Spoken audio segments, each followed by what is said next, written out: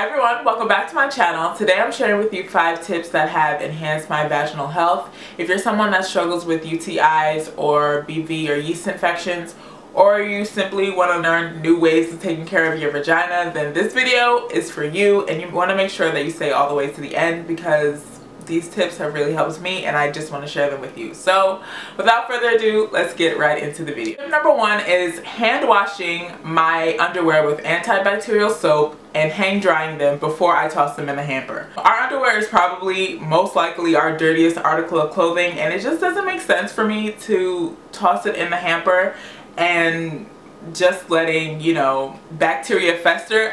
Let's just be honest, discharge is just a part of being a woman, but at the end of the day, bacteria is bacteria, and I don't want that sitting in my underwear until the next time I do laundry. It just makes sense to me. I just want to wash out my underwear and keep it clean, so that's tip number 1. Tip number 2 is using soaps or cleansers that are specifically designed to clean your vulva.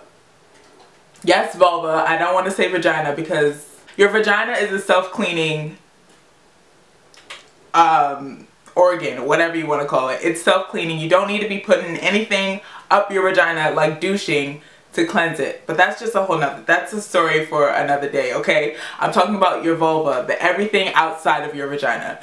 Using specific soaps to clean that. Not body wash, not bar soap. And you want to do this because not all soaps are pH balanced for your vagina. Our vagina is, on the pH scale, it's around 3.5 to like 3.8 if I'm not mistaken. Don't quote me on that. So our vagina is pretty much on the acidic side. So if anything is way more acidic than what it should be or way more alkaline than it should be, it will throw off your pH balance. So you want to make sure that you are using washes or cleansers, that are specifically made to clean your vulva. See? I almost said the wrong thing. My favorite cleanser at the moment is by Honey Pot. They even say on their label the pH of their product. I also know of another brand called AloeCurves. I'll leave all of this in my description bar if you are looking for a wash for your vulva. I'll leave everything down below because we gotta know these things. I'm just looking out for y'all. If we're using something that's too alkaline or too acidic, it will throw off our pH in our vagina, and that's how we run into problems. So you want to make sure that you are using cleansers or soaps that are specifically designed for that area of your body. And tip number 3 is just ditching washcloths or whatever you use and using our hands to clean our vulva. I don't want to say vagina. We already talked about this because we don't need to be putting anything up our vagina to clean it. It is self-cleaning. She's good. She's good. She doesn't need any help.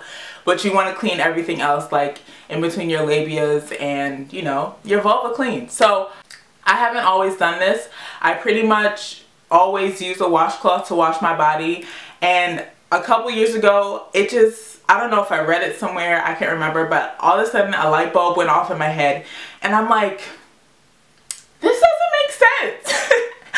Why am I using a washcloth? Even if I did use like a separate washcloth for my body and another one for my vagina, that kind of made me feel a little bit better. But at the end of the day, a washcloth is a washcloth. Unless you're using a different one every single time, which I don't recommend because that's just like, why do you want to make more laundry for yourself? But at the end of the day, a washcloth is a washcloth. It is exfoliating your body. Dead skin cells are getting trapped up in there. You're hanging it to dry. Moisture, bacteria, it's just, and then you're going to use that to clean your vulva. I just don't do it. I'm telling you, wash your hands first. Make sure your hands are thoroughly cleaned before and after you cleanse down there, and keep it pushing. I'm just saying, your vagina is probably one of the most delicate parts of your body, and you don't want to expose it to unnecessary bacteria for no reason. For no reason. I guarantee your washcloth probably has more bacteria than what your hands do. I'm just saying. My 4th tip is for women that are sexually active, and that is peeing and making sure you wipe yourself down after you have sex, okay? Peeing is important after you have sex because it decreases the chances of bacteria entering your urethra and causing a UTI. We don't want that. So I don't care if it's the middle of the night. I don't care if you're so tired.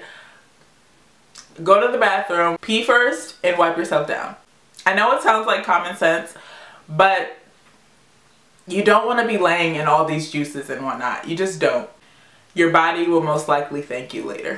Before I get to the last tip, if you are finding this video useful, please give it a thumbs up for me. It just lets YouTube know that you're finding this video insightful or valuable, enjoyable, and YouTube will do its part to circulate it to people who need to see it. So I really appreciate it. Thank you. Let's get on to the next tip. My fifth and final tip is not sleeping with underwear on, especially if you are somebody who retains a lot of heat and you sweat in the night. I know my body, I've always been like this. Ever since I was younger, I just retain a lot of heat. When I sleep, my body's just hot. Always hot. So don't sleep with underwear on. Just let her breathe.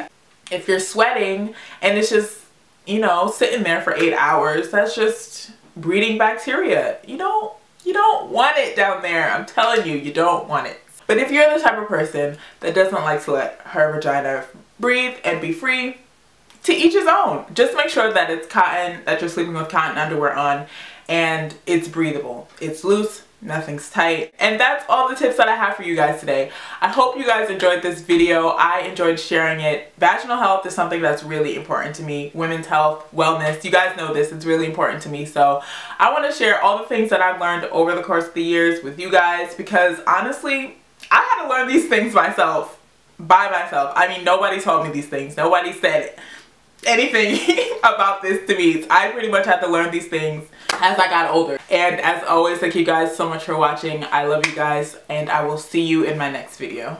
Bye.